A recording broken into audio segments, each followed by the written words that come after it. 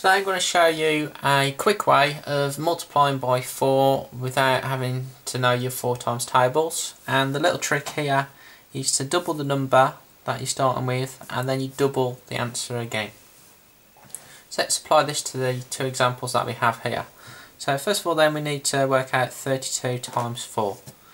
So let's double the 32 first of all. So we just need to add the number to itself. So 2 add 2 is 4, 3 add 3 is 6. So if we double 32 we get 64, and we now need to just double this answer.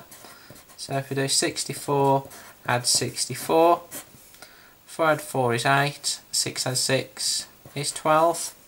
So our final answer is 128. So let's move on to example 2 then. So this time we need to do 137 times 4. So we just need to double 137. So let's add this onto itself. So 7 add 7 is 14. 3 add 3 is 6, plus the 1 underneath is 7. 1 add 1 is 2. So we get 274. Now we just need to double this number here. So we need to do 274 add 274. So 4 add 4 is 8. 7 add 7 is 14.